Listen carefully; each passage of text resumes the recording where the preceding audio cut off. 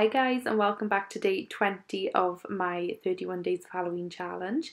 So as you can see by the intro, today's look is Spider-Woman. This was inspired by Makeup by Tash over on Instagram. She's an amazing artist, make sure you go check her out. So we're starting by applying foundation to the one portion of the face. Now I know this foundation looks very dark for me right now. I am transitioning from my summer makeup to winter and I am not tanned at the moment, so I am aware it's a lot too dark for me, but we make it work, so don't panic. I'm also applying some concealer underneath my eyes. This is just the Collection concealer in the shade Lemon. And I'm applying that underneath my brows as well. Then I'm just filling in my brow as I usually would, using the Anastasia Dip Brow Pomade in the shade Granite.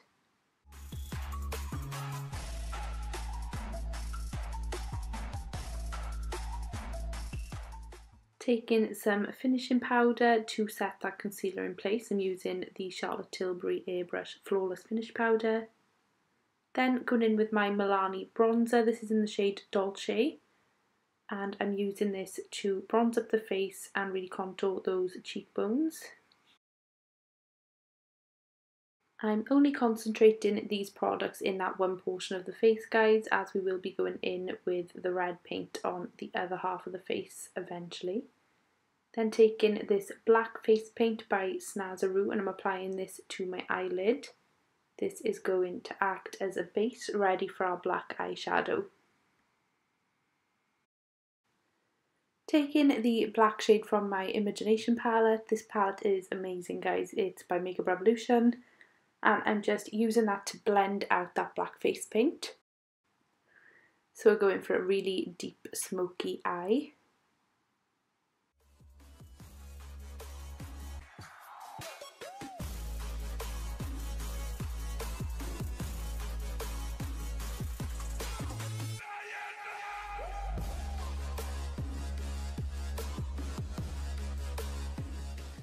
Then going back in with the black face paint and I'm drawing on the crack down the centre of my face. This is going to divide the normal portion of the face to the Spider-Woman portion.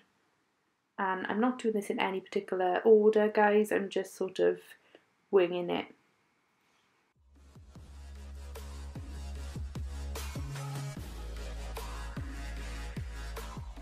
And then going ahead with that same black face paint and drawing on the spider legs emerging from the eye. So this looks so creepy, guys. You've probably seen a lot of these spider leg looks, but yeah, I thought it'd be perfect to include this in the Spider-Woman look today. So you just want to get a reference photo of a spider and just continue to draw on those 8 legs. Just take your time with it. We're also going to add some shading and highlight to this as well to make it look a lot more realistic.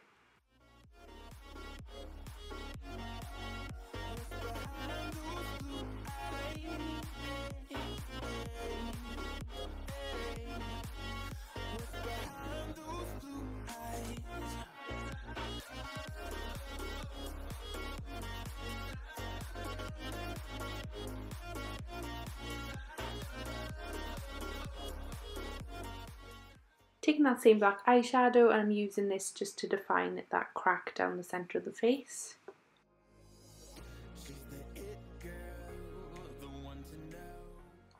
Then picking up my bright red face paint, also by Snazaroo, and I'm completely filling in the other portion of the face and chest area.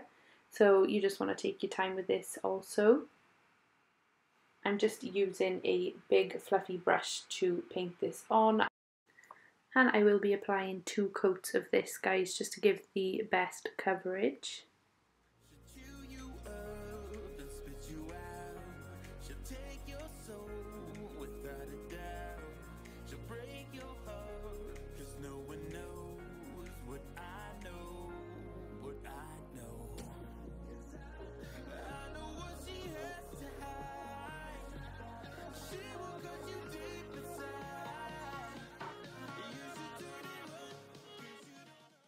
So here I'm taking a reference photo of Spider-Man himself and I'm drawing on those markings using a black face paint.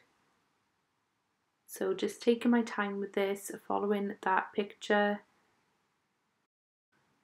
All those lines connect to the centre of the face, so it's just really important to make sure everything is symmetrical.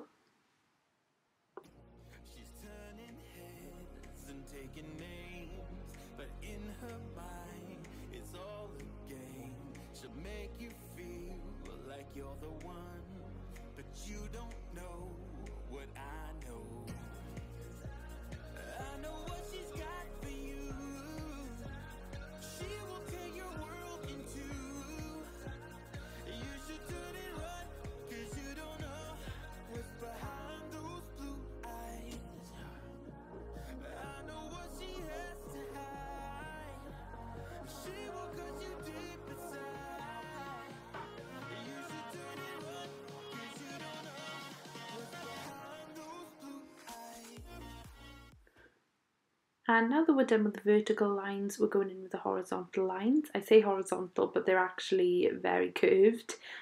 So you want to make sure that they're going up and down over each vertical line to create that web effect.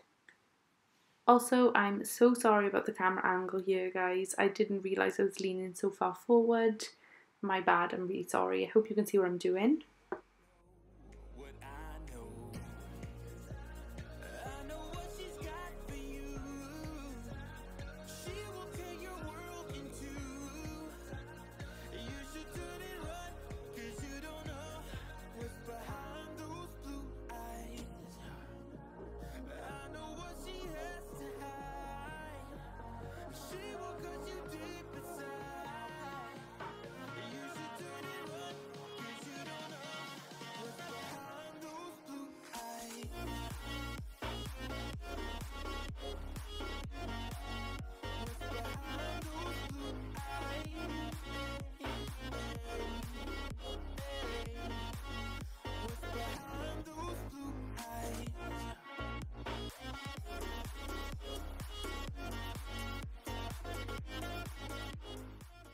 And once I'm done with all the markings, I've just gone ahead to draw a spider coming out of my mouth there.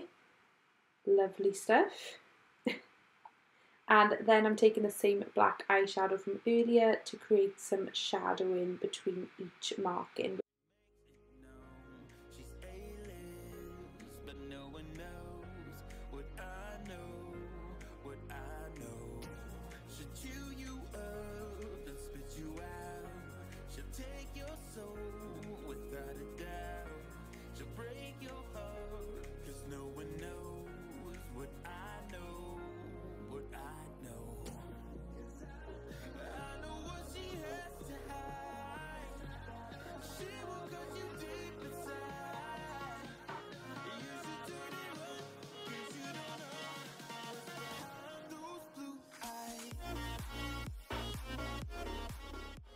And my camera decided to cut out on me on this next step, guys. I'm really sorry, but I've just gone ahead and drawn on some extra spiders. So I've got a really large spider on the left side and another little one here on the right, which you can see I'm drawing now.